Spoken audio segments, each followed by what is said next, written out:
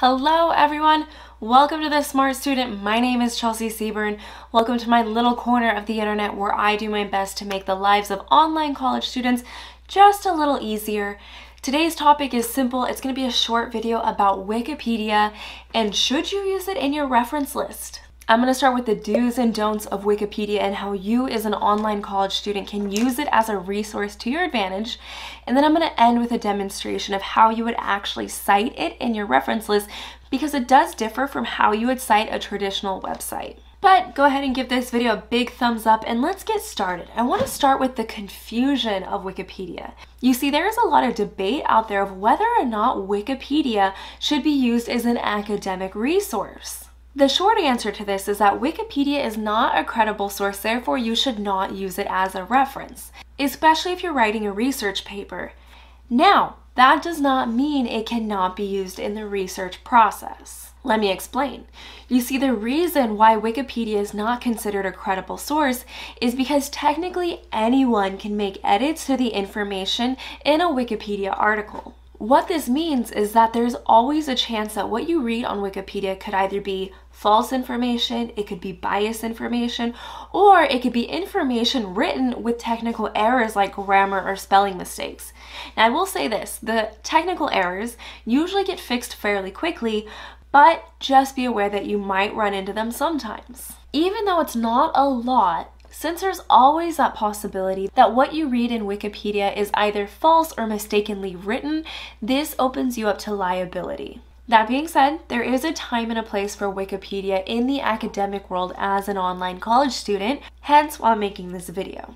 So Wikipedia is what's called a tertiary source. A tertiary source uses a combination of primary and secondary sources to make a simplified summary of the material. Other common examples of tertiary sources are dictionaries or encyclopedias. So think about it like this. Wikipedia sounds a lot like encyclopedia. Would you use an encyclopedia as a reference in your research? Probably not. However, you still might use it in your research process. And the way you might use it is to either gain a basic understanding of a concept or maybe the starting point of your research, which is exactly how I suggest using Wikipedia as an online college student. It's great for looking up general knowledge like, when did World War II end? So what you'll do is you'll use the information that you learn in Wikipedia to gain a general sense of that topic, but also use it as a starting point as your research. So you'll take that basic understanding that Wikipedia gives you and then do more complex, deeper searches with credible sources that you can cite in your reference list. The last note I'll make before we get into the demonstration of how you would actually cite it in your reference list is when you read information on Wikipedia, always read it with just a little bit of skepticism, meaning you're not taking everything for truth and you're taking it for face value, which is fine because if you're using it in the beginning of your research, these are all things you're going to verify with credible sources later. Now, I know I just made a big case for why you shouldn't use Wikipedia as a source in your reference list, but I know that some people still will. And so I, at the very least, want to make sure that if you're going to use Wikipedia in your reference list, that you are citing it correctly. So now I'm going to take you into my computer and show you how you would do that. Hello everyone. Just so you know, I'm going to be doing this demonstration using Google Docs on a MacBook computer. I'm using Times New Roman size 12 font.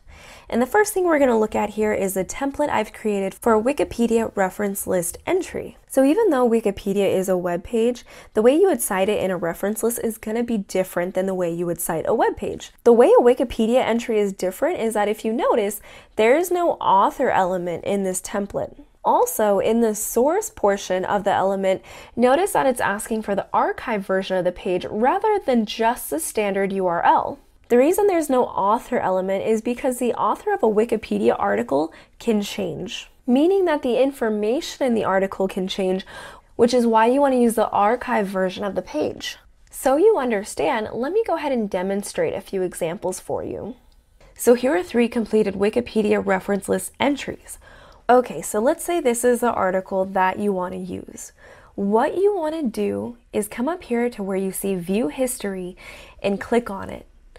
All of these articles here are the archived versions of this page. So every time new changes are made to this page, it gets updated and all the past ones are here archived. So what you want to do is click on the one that you're viewing, which is typically the first one because it's the most recent one. If you'll notice, this memo pops up where it lets you know that this is the current revision of this page. Once I have this, I can now make my reference list entry. So starting with the title of the article, I would go ahead and type that first in sentence case, meaning that the first letter of the first word is capitalized. I'm going to type out the full date here, starting with the year, followed by the month and the day, enclosed in parentheses, ending with a period. For the source element, I'm going to type out in Wikipedia. Please note how Wikipedia is italicized. And lastly, to complete this reference list entry, I'm going to copy and paste this URL from the toolbar. Now, anytime someone clicks this link, it's going to take them to the same version that I referenced. No matter how many times this Wikipedia article changes, I will always have the same link going to the information that's cited in my paper. If I were to click on these other two URLs under these Wikipedia citations, it would be the same thing.